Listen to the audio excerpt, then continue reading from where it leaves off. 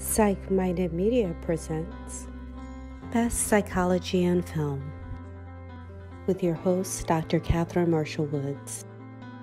Best Psychology in Film is also a book available online where books are sold. Today's featured guest, Joyce Gilliard.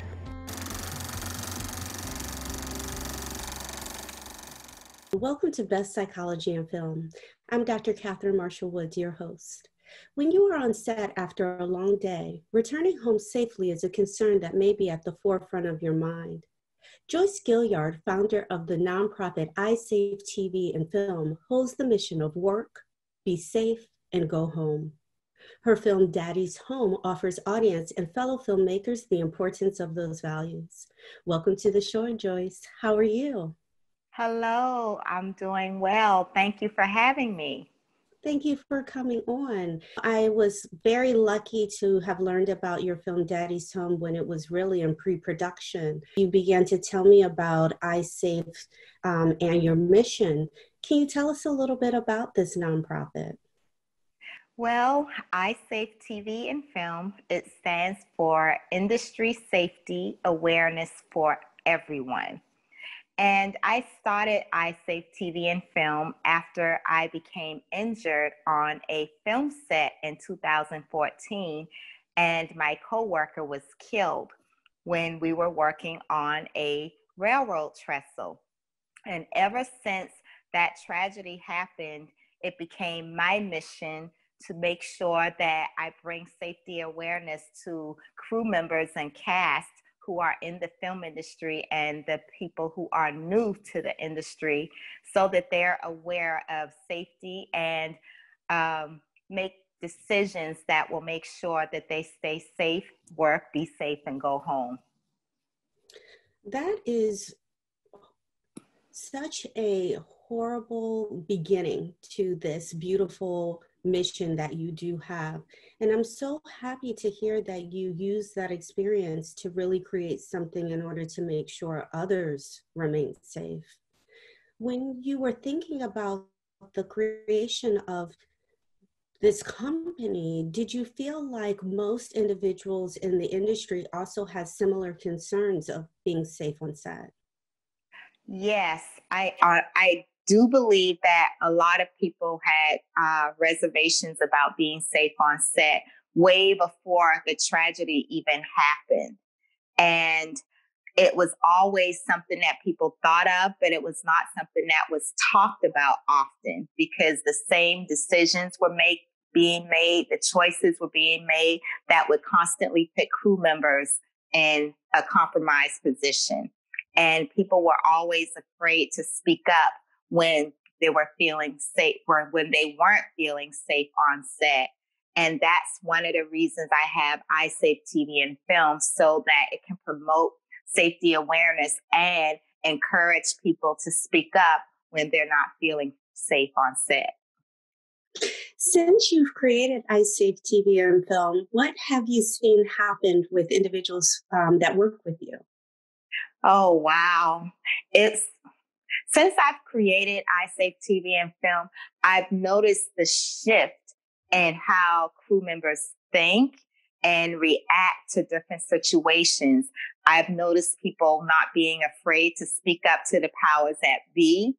I've noticed that when different scenes are being shot, they make sure they have safety meetings in the beginning of the day.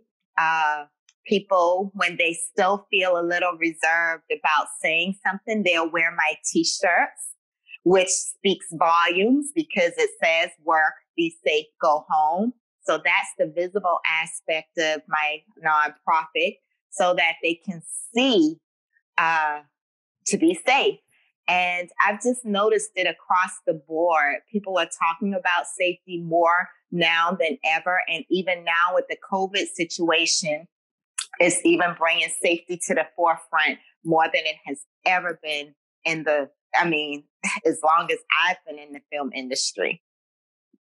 You know, one of the things that I just wanted to highlight when I met you and you told me about ISAFETV and Film is that I was thinking, what resources and strength you had to be injured and then turn this into something that could help you, but also could help a lot of other individuals in the industry.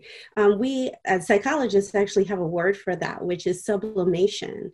And it's a really sophisticated way of coping with something that's really difficult. It's when you are experiencing something that's really hard and you turn it into something that could be profitable or even, again, helpful to other people, not just yourself. And so when I met you, I thought, wow, this woman has so many mental health resources available to her that she could turn a tragedy into something that can really help other people. Wow. Wow. And I didn't even know that I even had it in me, to be honest. I didn't even know. But, I feel like God puts things in your life and in your path and brings out certain aspects of you that you didn't even realize that you even had. I like when you said that individuals will wear your shirt, and that alone speaks volumes and keeps individuals thinking all the time to be safe, and the goal is to go home safely. That even if someone has trepidation to be able to speak their mind on set and be able to note their concerns, they can just wear your t-shirt or wear your sweatshirt, and that then allows individuals to know where they are with what they're thinking and what they may be feeling. Yes, yes. And people, crew members and cast across the country are doing just that. Just that, wearing the t-shirts or the sweatshirts, just so that it'll be a visible reminder for everyone to work safely on set. So why create a film, Daddy's Home? Where was the inspiration for this film? Well, the inspiration for Daddy's Home occurred when I was driving to work at 3 o'clock in the morning. I was driving to work. It was like 3 in the morning. It was still pitch black outside. I was super tired, exhausted, super sleepy, and trying to remain focused on the road, on the highway. And while I'm driving, I'm saying to myself, oh my goodness, I am tired. I said, this can cause a tragedy, just driving as tired as I am and going to work at the wee hours of the morning. And then all of a sudden, it just hit me. I can do a film about this, just what's happening. And literally, Daddy's Home came to me just like plain as day. And I pulled over on the side of the road and I just started typing it in my notes, the whole synopsis of what Daddy's Home was going to be. I put it in my notes and then I went back to it later. And that's where the inspiration from Daddy's Home came from, because of what I was feeling at a certain time, trying to get to work, exhausted and tired, and just the thought of what could happen if I continue to do that anymore, Yeah. And that's why I wrote Daddy's Home. Wow. I can imagine, like what you said, it's pitch black outside at 3 a.m. You're driving to work. And this idea of, in order to do this, sometimes this could actually lead to a tragedy of your own, just getting to work and being so tired.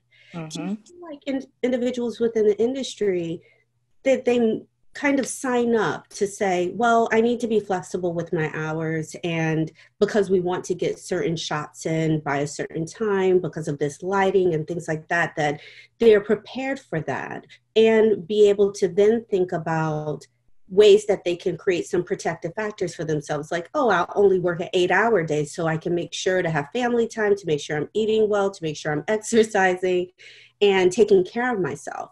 Are those options for people? Well, when you sign up for a job, it's not your decision on what time you get off or you go in. You have your department heads, you have the production, the producers, the UPM that, decide the schedule, the ADs. And normally it's a it's a 12 to 16 hour day. But since COVID has happened, now the days and the hours have shifted to where it's not as long of an hour, a long of time for you to work on set. So now with COVID happening, we are getting off a little bit earlier than we normally did. But prior to COVID, that it wasn't your decision. You know, you just had to figure out how to juggle being at home with your family, you know, being able to have family time, work time, health time, mental time, you know. It was the juggle constantly. And I feel like right now it's a better, we can juggle it a little bit easier now because of COVID, which I feel like was a blessing in disguise, as well as, you know, all of the other things that have been happening in the world. But it has changed the mindset of film sets and how we do things, because now they're really concerned of making sure that people stay healthy, which means reduced hours, because if they're having reduced hours, they're able to get rest. And when you get rest, you can remain a little more healthy so that you don't, you know, get sick or anything. So it helps now, but before it wasn't an option. Yes, I can imagine with COVID, there are increased levels of concerns and guidelines even as to what individuals can be exposed to on set, how long you can be on set. And I see what you mean, it being almost a blessing in disguise, because it kind of forced the needle to be pushed that Yes. we have to be thoughtful regarding individuals' work Yes. environments. Yes, yes. And that's exactly what's happening now, because I don't think I've ever gotten off from work when the sun was still up. You know, I've always worked like 16, 18-hour days, and too tired and exhausted to even be home with my family. As in daddy's home, he was always tired and exhausted, and he didn't make dinner, you know, he didn't get to play with his kids. And these are things that matter in life when, you know, you have a family. You want to be with your family, but you also have to take care of your family as well. So it's just a juggle, a constant juggle, and just trying to figure it out so that you can have both the best worlds. Hear more of this interview at Best Psychology in Film on iTunes, Spotify, Pandora, and where podcasts are hosted. Want to make your film psychologically rich? Visit our website at www.psychmindedmedia.com to collaborate. And find more on Instagram at psychmindedmedia. Created with works by